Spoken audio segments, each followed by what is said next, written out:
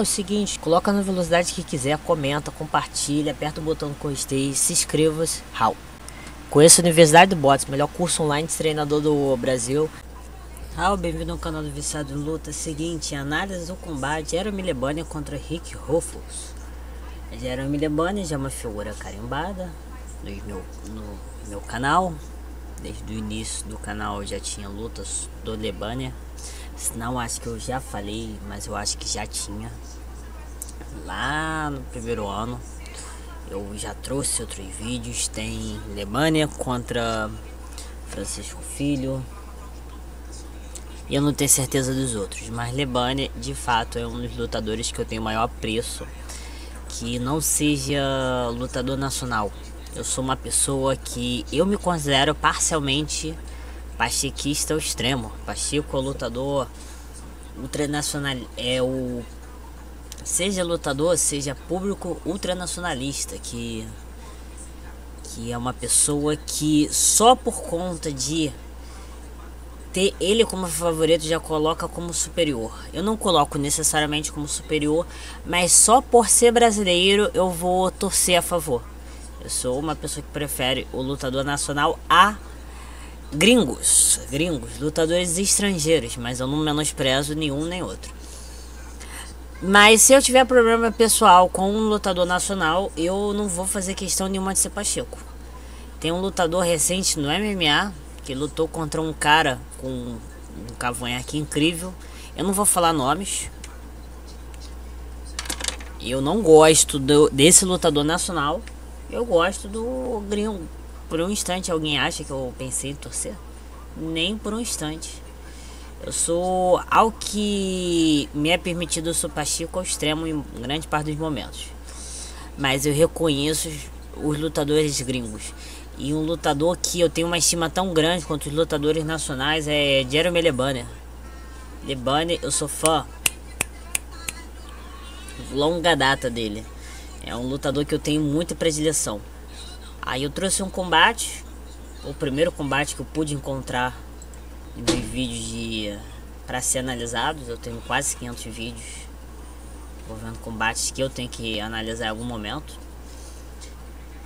Roufus foi um lutador bem carimbado. O cara foi campeão em muita associação de kickboxing de nível mundial. Um lutador que foi campeão em muitas classes de peso. Foi do super médio, meio pesado ao peso pesado. É incrível, o cara é bom.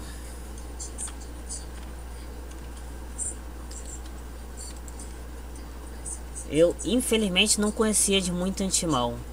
66 e Lebanner nessa época estava jovem. 72. Tem uma diferença de idade. A gente pode supor que Roufus ele não estava no auge.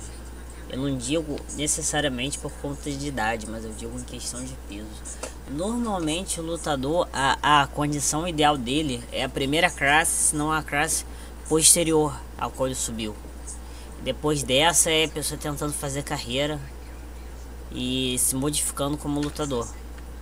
Se for para falar sobre esse Roufus, eu suponho que o meio pesado seria a categoria mais adequada.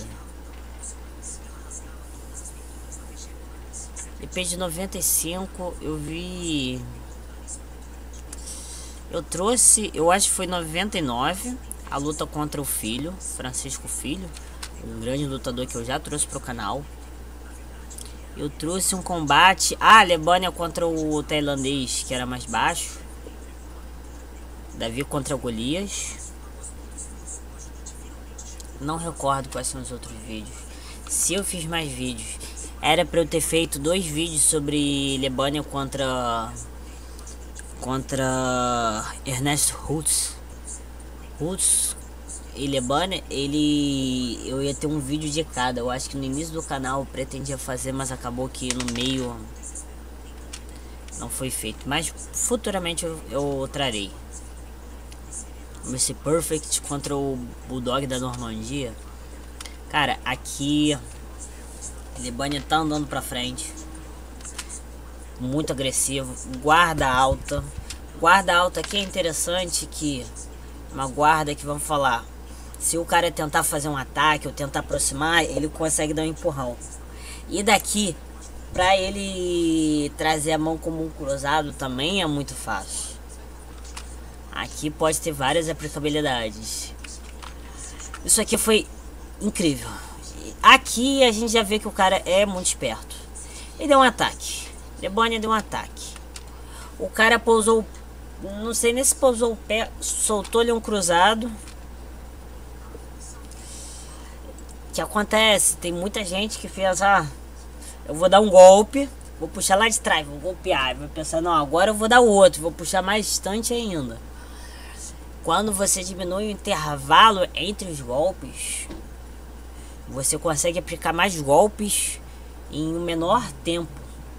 Isso é uma coisa que o pessoal fala, eu queria socar mais rápido. Aí fala socar mais rápido, você diz, como assim? Eu queria socar mais rápido para socar mais vezes. Às vezes você pode manter a mesma velocidade e ser muito mais dinâmico. Aqui, Rick e Roufus apresentam um bom dinamismo. Ele tava vendo que havia um chute. E maluco, essa deve ter doído para definir. Pros dois, deve ter doído pacas. Aí o que acontece? Ele já ia defender e ia dar o cruzado. Só que aí ele levou um chute que desequilibrou.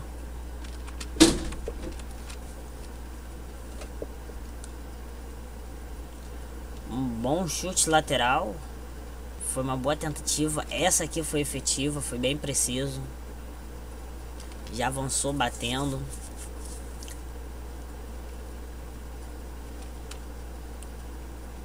Tá fintando. Tá esperando que Lebanner avance e caia no chute lateral dele.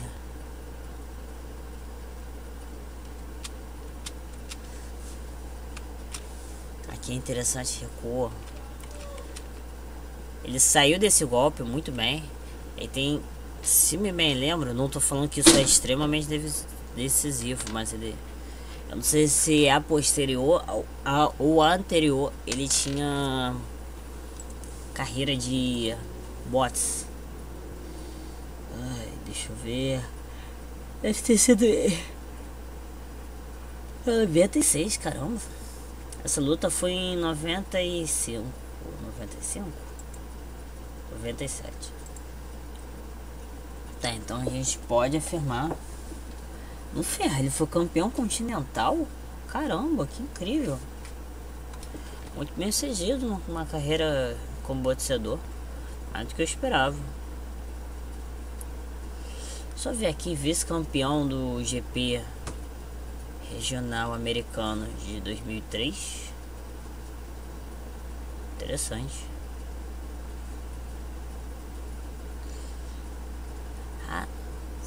Foi em 2013 o GP ou foi uma no pouco importa.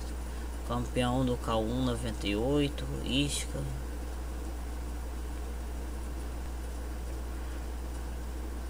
Fez muita coisa. Essa qualidade, senso de distância e movimentação muito boa. Ele recuou. Cara, era um pouco suspeitar ele deixar o ombro assim.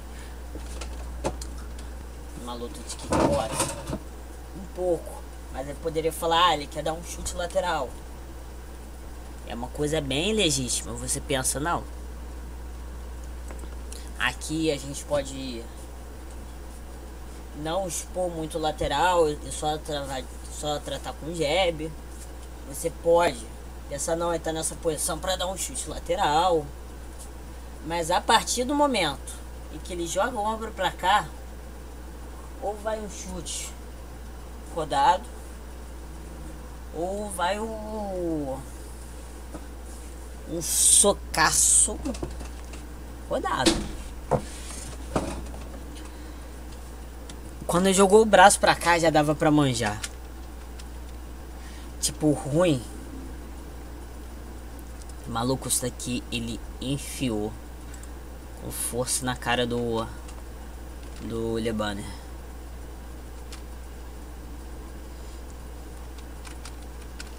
Lebanner tentou chutar Ele deveria ter dado um chute mais rodado, baixo. E tipo, ele não deu atenção ao que iria ser. Aí ele levou uma gratuita.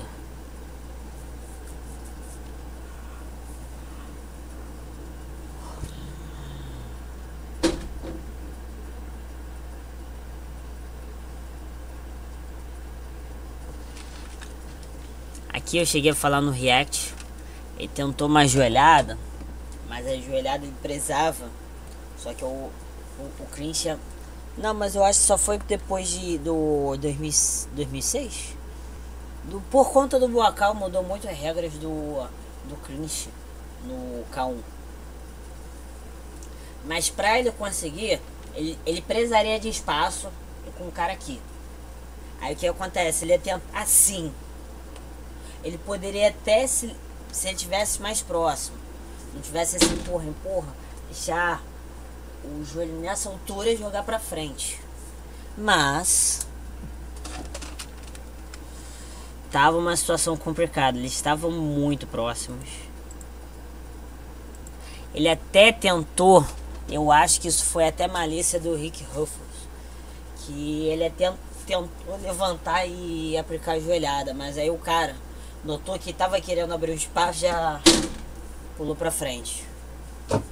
Cara, eu tô falando, esse Roufus foi um gênio em boa parte do combate. Quase ficou com as calças riadas. Aqui foi interessante essa combinação de soco.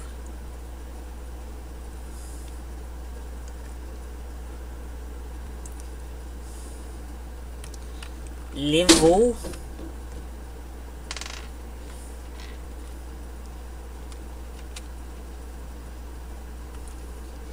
Cara, aqui foi interessante. Lebanner pensou, levantou a perna, vai ser um chute baixo. Não, levantou a perna, deu uma...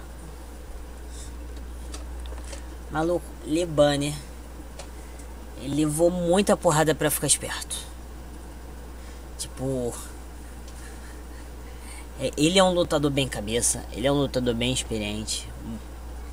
Ele é cerebral, apesar de ir muito pro tudo ou nada, e muito pro instinto, pro ritmo de combate. Mas cara, nessa luta ele não tava tão bem atento e se ferrou muito.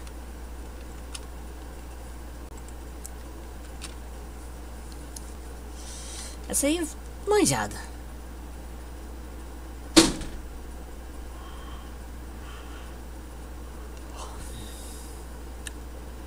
Um chute baixo na mesma hora aqui, ó. Cruzadão.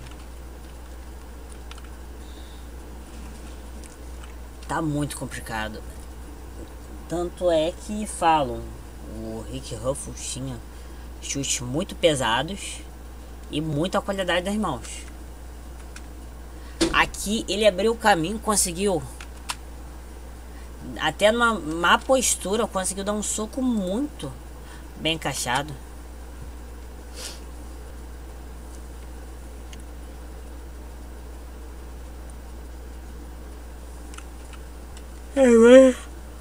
Conseguiu atrapalhar. Aqui foi interessante. Vou baixar um pouco a velocidade. 30% da velocidade original. Mediu distância. Ia dar um chute lateral. Só que aí ele bateu, talvez não pra machucar, mas ele deu um tapa na altura do joelho pra mostrar, olha, tô me aproximando. Eu tô tentando estabilizar o golpe. Se você quiser insistir, tudo bem. Eu vou estar uma distância boa pra te bater. Tanto que o Rick, ele volta a postura e se mostra até bem distante.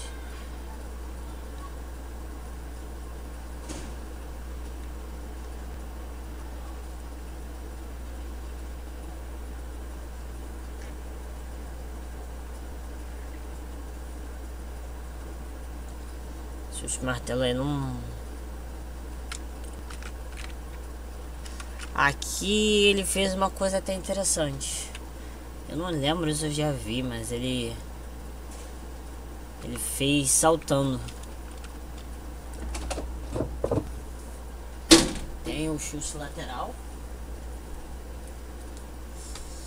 Ele tentou saltando.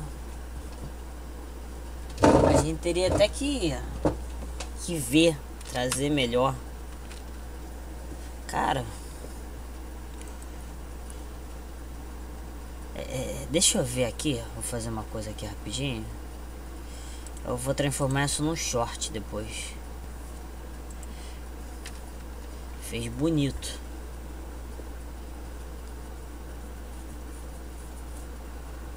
Sem fita então. Muito impacto. Se fosse no futebol.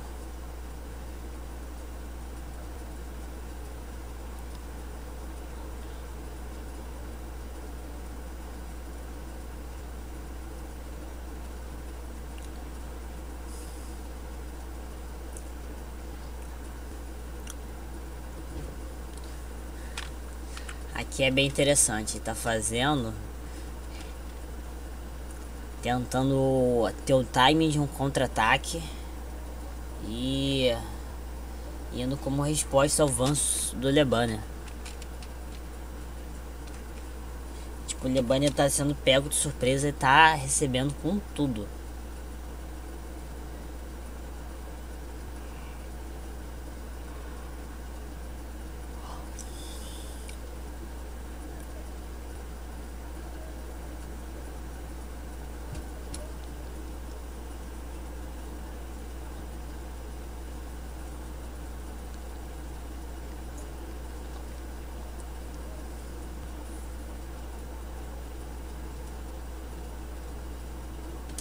Terminou o round.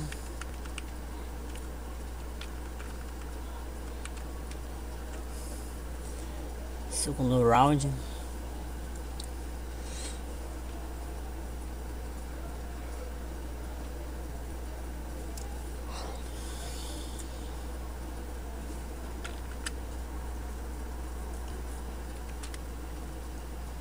Aqui a ideia seria como se fosse um chute lateral.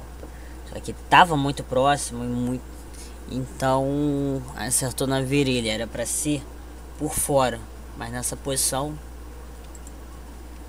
é aqueles chutes que tu bate com força e rápido.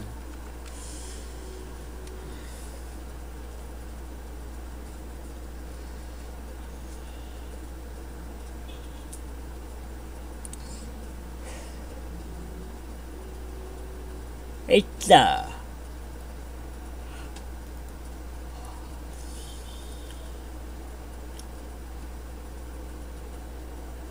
Nossa. Ele tava com muita sede ao pote, querendo muita vingança, então estou avançando muito mal equilibrado. Pra ver um campeão lendário, um lutador lendário caindo e tentando chutar. É tipo, aqui foi muito esperto. Tava muito distante e pela postura, se ele não tivesse girado tanto assim para baixo, poderia até ser esse soco rodado. Poderia ser. Só que dessa forma, o que acontece? O rodado não é tão bom você ter assim. Não teria muito sentido. Seria melhor você não baixar tanto, não subir tanto o ombro. Tu abaixa. Mas o que acontece? O que acusou é que ele começou a levantar quadril no ritmo do ombro. Foi uma ideia bem interessante. Tá, não vou conseguir fazer porque eu vou bater ali e vou cair a perna no computador. No futuro eu tento.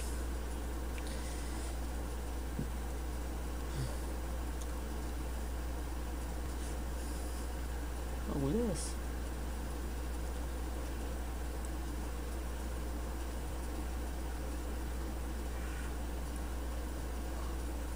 Brum.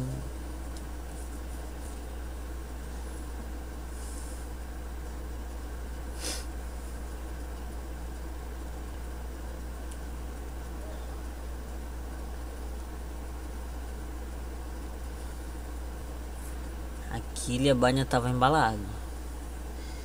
Tipo, Rick também tava correndo pro abraço.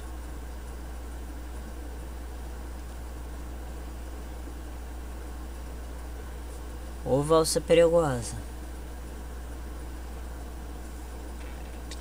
Nossa.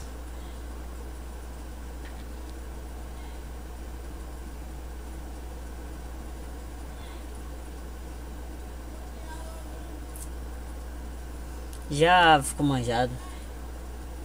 Se fosse pelo menos de encontro. Se eu tô avançando com um golpe no corpo, interessante.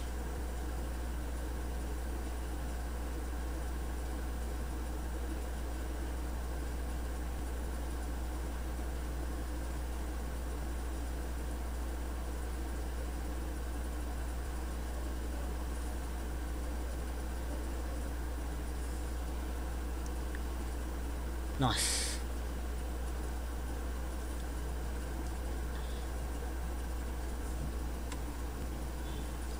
Aqui ele... O que acontece? Lebanner ficou numa posição horrível. O bom seria ficar de lado. Só que ele ficou em diagonal. Aí o que acontece? Pegou aqui. Uma posição que... De verdade, se fosse pro Rick Roufus, se viesse a outra mão, essa mão daqui, ele conseguia sair se fechando e ele pegaria de frente a mão da frente. Aí o que acontece? A mão de trás, ele teria um caminho perfeito para mandar um cruzado, um direto.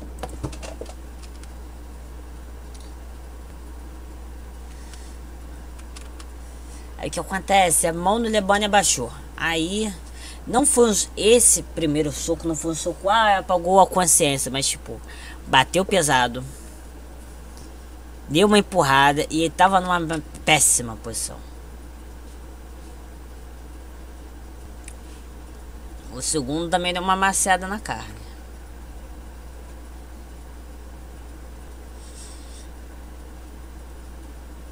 Não estava muito distante de acabar.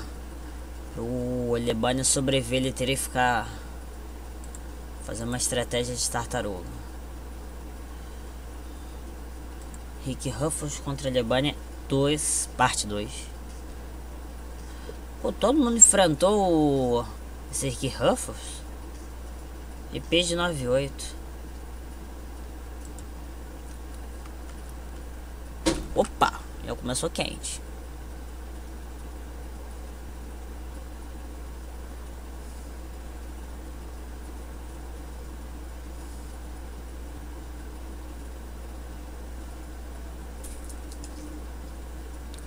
Lebanner recuando, excelente.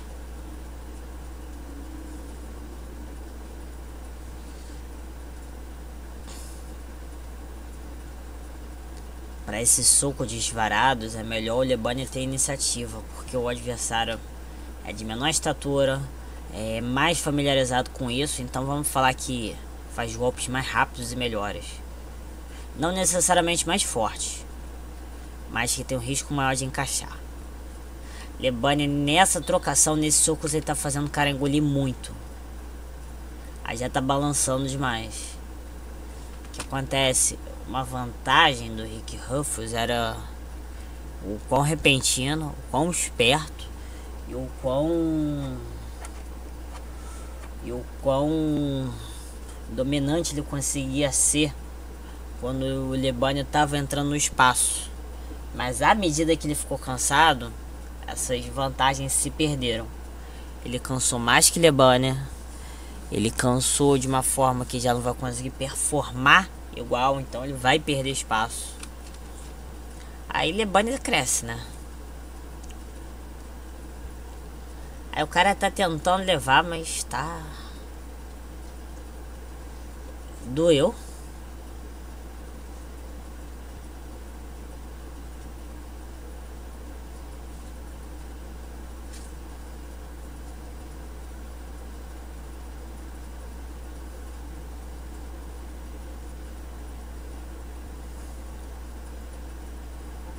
Eita. Só tá levando a perna. O cara não tá andando direito. E aqui tá muita... Os dois estão engolindo muita porrada. Balançou. Acertou. Aqui acertou tudo. O cara não conseguiu se mover. Nem tão balançado quando eu achei que deveria estar. Que o cara não conseguiu se moveu. Ficou numa situação que o corpo não aguentou.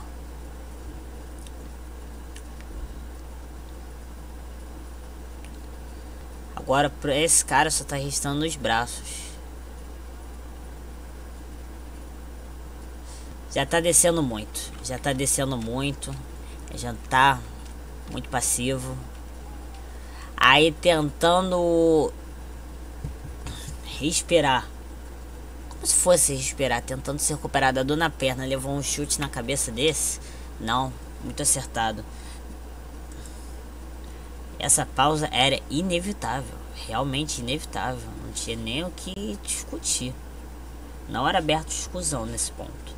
Bem, é isso. Espero que vocês tenham gostado. Não foi uma análise muito longa.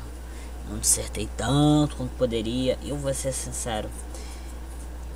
Trabalhei a semana toda. Os dias que eu não trabalhei, eu fiz vídeo sem parar. E, tipo, os dias que eu cheguei do trabalho, eu fiquei fazendo vídeo sem parar também. Pelo menos short, estudando algumas coisas. Eu não tô com a cabeça tão legal pra fazer vídeo. Tanto que na verdade eu vejo kickboxing pra desestressar. Aí aproveito e trago pro canal. Então foi um pouco superficial. Pensei até em abordar mais coisa, mas eu acho que eu já fui numa boa linha. Espero que vocês tenham gostado. Não deixem de se inscrever. Não deixem de compartilhar. Não deixem de comentar. Não deixem de apertar o botão gostei. Vou me despedindo, Raul.